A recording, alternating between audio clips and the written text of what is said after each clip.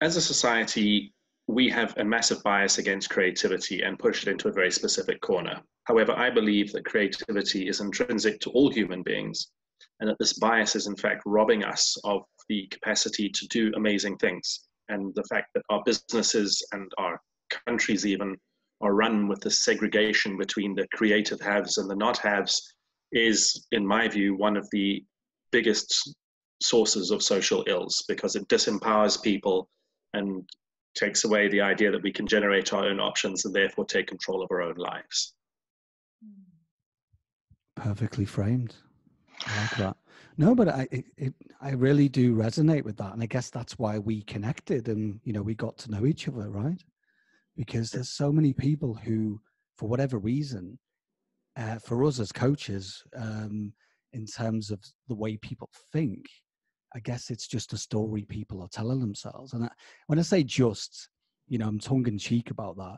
I know it's quite difficult when, these things just, they set in as we get older, as as children, we're very creative, as you say, it's innate, right?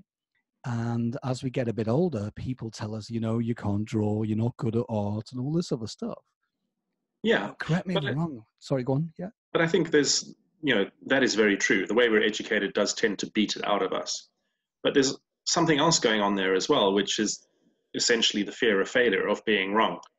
And one of the key tenets of creativity is experimenting, which means running the risk of not getting it right the first time, of not being perfect, of not getting 10 out of 10 and being the top of the class.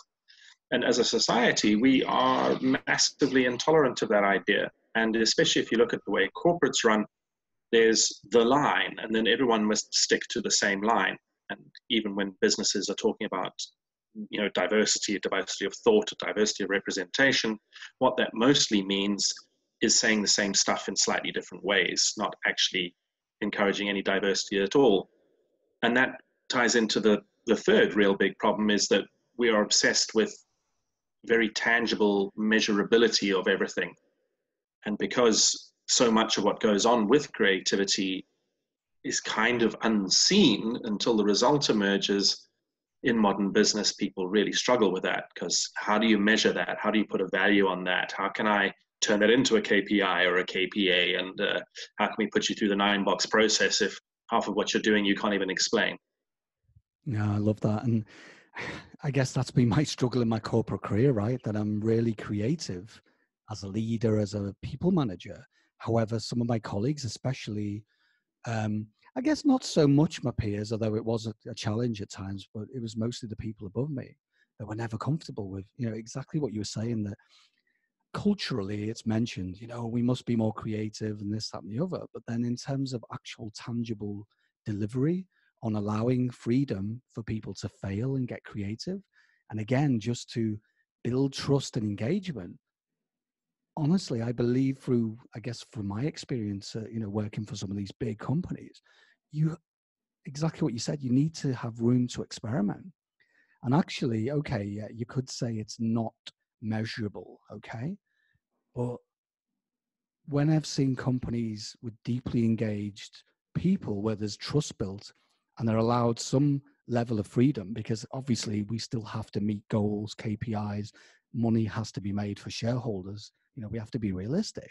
But the companies where they have a bit more range to be able to, play at will and fail, as long as they learn and reflect and then they can build upon that, these companies are firing on all cylinders, and I'd hazard a guess that their top line and their profitability is much better. So I know what you're saying. It's really difficult to measure, some of these creative approaches, but I would guess that we could measure it after the fact with, employee engagement surveys, that kind of thing. There's something that crossed my mind. Creativity was always in the past related to art. Yeah. And I even think that it wasn't even related to scientists, like people that created things like really amazing, like Tesla or all these guys. And they were never seen as a creative people. They were seen as scientists, as if creativity had nothing to do with that. Yeah. This is what I recall hearing. But I think because of the art and creativity being related only to, or mainly to art, creativity has a, it sounds not serious. Yeah. And that's the thing. So we've also got a very stereotypical idea about what a creative person looks and sounds and behaves like.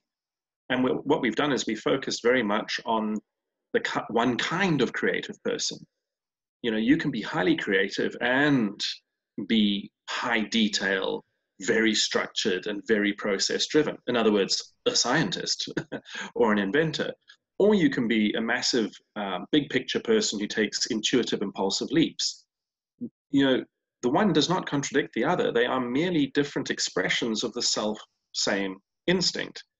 And yeah, exactly what you're saying, Mia. We've, for I don't know, some bizarre reason, chosen to focus on the least explicable representation of creativity and said that is the thing, whilst conveniently ignoring the fact that every time you solve even the most mundane problem at home or at work, you are exhibiting a skill which no other being on this planet has.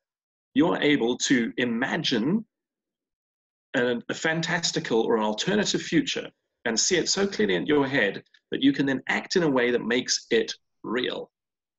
That's creativity.